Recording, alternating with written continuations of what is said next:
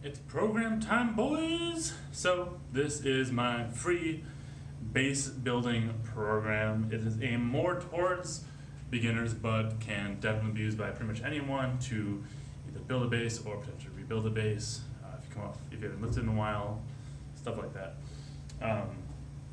So, go to the Patreon. It's free. Don't need to give me money or anything. Look at it. Pull it up as I speak, so I'll wait until you do that. So, I can pull it up. Okay, so we're going to go just briefly over the program. We'll go back to it. So if you're looking at it right now, you'll see that it is a 14-day split, which means it repeats every 14th day. And you're working out 3 days a week and have 2 rest days each week. You're basically doing 5 exercises every single day, and pretty much across the board, and they vary day to day. There's a lot of reasoning behind this. A lot of it has to do with the way it's set up is recovery, progression, stuff like that, managing fatigue. But basically for the main movements, there are heavy, light, and medium days once in a while too. And they're spread out across 5 different movements. 6 movements, I can't talk, 6 movements. So it's a squat pattern, a hinge pattern, a horizontal push, a vertical push, a horizontal pull, and a vertical pull. Those are all the main movements. And from there are the accessory movements. So you have a horizontal and vertical press with 1 degree of separation from, 1 degree of separation from the main movement. And then same with a horizontal pull and a vertical pull, also 1 degree of separation from your main movement, which I'll go over briefly in a minute. And then you have upper body isolation and lower body isolation, a single leg movement, and a hinge accessory. So, for example, look at day 1 of the week. You're gonna do a heavy squat, a light hinge, a medium vertical pull, and then a single leg movements and a hinge accessory. Day 2, you're gonna do a light horizontal press, a heavy vertical press, a horizontal pull with 1 degree of separation from your main horizontal pull, vertical pull with 1 degree of separation from your main vertical pull, upper body isolation, and that's it. And you can read the rest and look how they all go, but basic setup like that. Sometimes you repeat the same movement 2 days in a row. It's fine, don't worry. It's there for a reason. So from there, we're talking about the main movements first. So we have a squat pattern. And what we want to do is working through a hierarchy of movements, which, look in the Patreon, there's a list of them, the basics for, at least in the context of this program, the hierarchy of movements. So before you start back squatting, you should be proficient at first a goblet squat, which with a kettlebell holding here on your chest, right? Goblet squats, you're proficient at those. Then front squats, then back squats, preferably high bar, okay? With the hinge, we're starting with conventional deadlift, for example. You work your way along, then it's an RDL, then a good morning potentially. Not that you have to even go through all of these, but that's the order you're doing things in. For the horizontal push, we're starting with just a push-up. You should be proficient at push-ups before you start, then bench pressing, and then potentially doing a decline or incline bench. And then for vertical pressing, pressing with dumbbells first, overhead, 2 at a time. Then the standard barbell overhead press, strict, and then a push press potentially. Then with horizontal row, an inverted row, fucking googlies if you don't know what they are, a barbell row, and then a pendlay row potentially. And then for vertical rowing, lat pull down, then a chin up, then a pull up. Pretty simple. That hierarchy is just for the context of this program. Typically it's pretty similar to the hierarchy I have my clients do as they're beginners. And then for the main movements, so it's a double progression for all the main movements. You're gonna have to do some writing. Don't be a fucking lazy idiot, and write your shit down and pay attention to what you're doing every day. Don't just blindly follow a program. You have to set this up a little bit yourself. You do a little bit of work, which is good because you learn how to program them. So for the heavy days, you're gonna start with 3 sets of 3 at about 75% of your 1 rep max. I'll talk about finding your 1 rep max a little bit later, but that's for the heavy days. And the way you progress, you start with 3 sets of 3, and then the next time you do it, you do 3 sets of 4, and then 3 sets of 5. Then you up the weight depending on exercise, either 5 or 10 pounds. For the bigger movements, you can probably increase 10 pounds. For example, squat and deadlift. For the pushes and the pulls, probably 5 pounds. And you start over with 3 sets of 3. Then you do 3 sets of 4, 3 sets of 5, bump the weight, 3 sets of 3, 3 sets of 4, 3 sets of 5, etc. Pretty easy double progression. You do the same with the medium days. You're also doing a double progression. So starting with 4 sets of 6, then 4 sets of 7, 4 sets of 8, repeating 4 sets of 6, 4 sets of 7, 4 sets of 8, increase weight, blah, blah, blah. Same thing. And then for the light days, you are not doing a double progression. Those, I recommend you do 3 weeks of the same weight on the light days, or not 3 weeks, sorry, 3 light days at the same weight, and then bumping the weight incrementally when you're able to. So maybe every 3rd week, putting 5 pounds on, for example. Nothing too crazy. Light days are supposed to be light for a reason. They shouldn't be super taxing or anything. And those are starting at 55% of your 1 rep max. And the medium, I think I forgot to say, is starting at 65% of your 1 rep max. So again, heavy and medium doing a double progression, which repeats every 3rd week, or every 3rd heavy or medium session. And then the light, you're just increasing the weight every 3rd session. Okay? Not too complicated. You will have to write things down. You have to do a little bit of work. That's good. Okay? Keep track of your shit. And then the degrees of separation. So for your first accessory movement, you're doing a movement that has 1 degree of separation from your main movement. So we'll take a bench press, for example. So getting a degree of separation from your main movement could be as simple as just moving your grip. So going from your normal bench width to a narrow grip. By changing your grip, you have 1 degree of separation from your main movement. You're still getting a ton of carryover. Pretty simple. For example, bent over rows, 1 degree of separation could be going from a pronated grip to a supinated grip. It's 1 degree of separation. Or you can go from a normal grip to a snatch grip, stuff like that.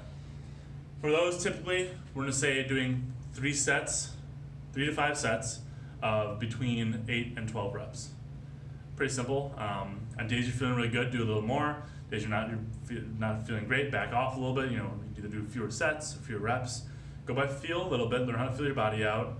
But typically 3 to 5 sets of 8 to 12 reps. Okay, nothing too complicated. And then same with everything. For a squat, for example, 1 degree of separation could be going from a high bar to a front squat, for example, or going from a normal front squat to a pause front squat, or going deeper than normal, going ass to grass instead of just a parallel, for example. A lot of things you can do, adjusting tempo, adjusting where the bar is, the type of bar. You can use a safety squat bar, for example. Things like that. Use your imagination a little bit. Don't go jumping the shark, but just 1 degree of separation for your main accessory. And then, after that, you'll be going into your upper or lower isolation, and that can be a lot of things. Typically 1 or 2 exercises there. Starting out, just do 1 exercise. So for example, if you are predominantly doing upper body that day, maybe you want to do some tricep extensions, or some skull crushers, or some bicep curls, stuff like that. Just doing a little bit of upper body isolation work, doesn't have to be crazy. Again, 3 to 5 sets, probably 10 to 15 reps there. And then same for lower isolation, do hamstring curls, calf raises, leg extensions, stuff like that. Try to pick things that you need. If you know your arms are lagging, focus on your arms a little bit. If you notice for example, you have like patellar issues, maybe do a bunch of hamstring curls, stuff like that. And then single leg movement. So with here, this could be lunges, Bulgarian split squats, single leg deadlifts, step ups.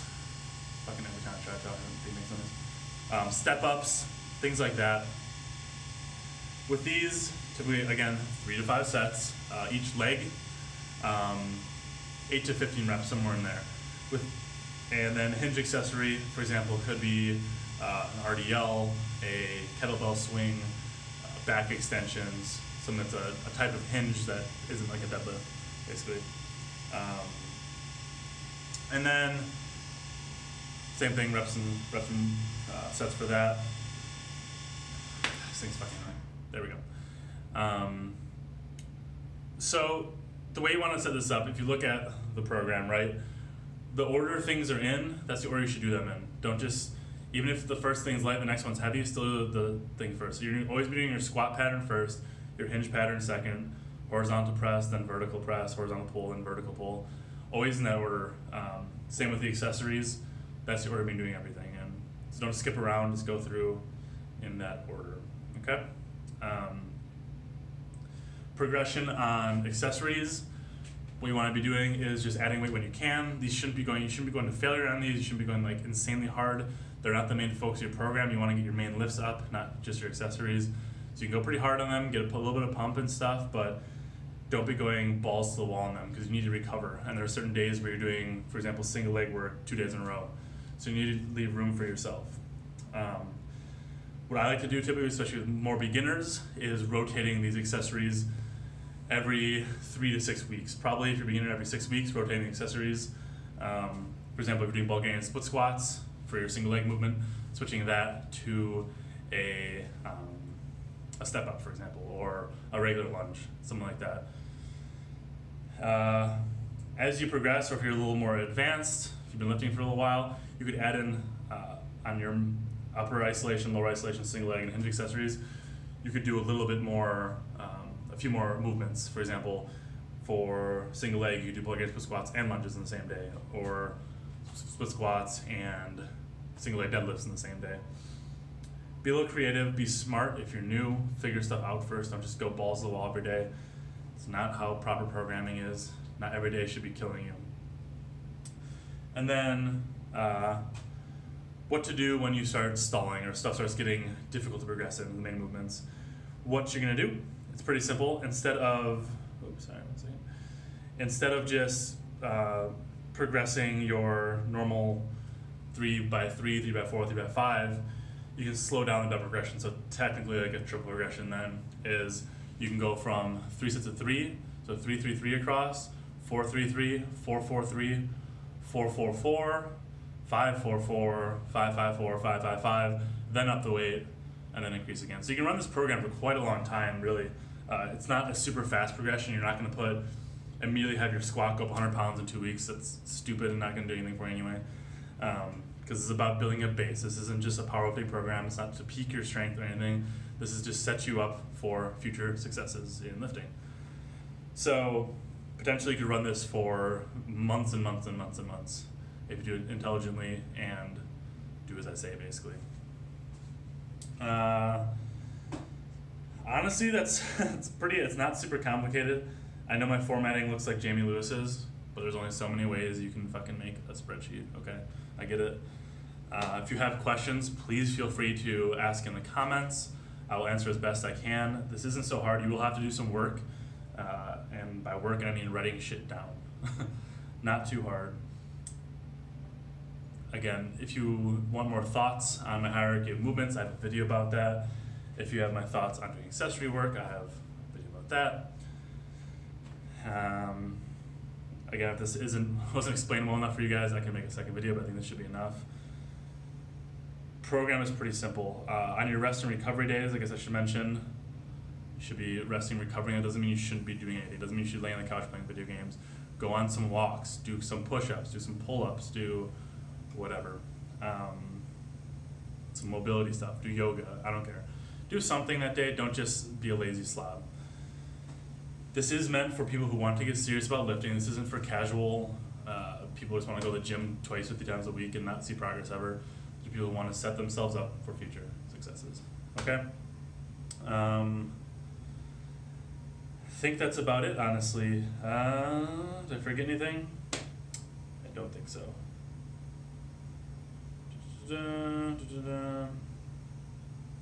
Yeah, but again, if you have any questions, please ask in the comments. I will gladly explain things. Check out the Patreons where everything is. If you aren't looking at it, it won't make any sense. This will be free forever. Any program for the masses should always be free, in my opinion. Anything that making you pay and it's not personalized is bullshit. So, always free if it's for the masses. Give it a shot. Let me know what you think. If you start running it, share your progress with me, please. This is a program I've run with many of my clients for many years, or something similar at least. And if you follow it, you'll see progress. So, yeah, let me know, guys. I love you all. Thank you for following along. Thank you for at least looking at this. And that's about it. Thanks, guys.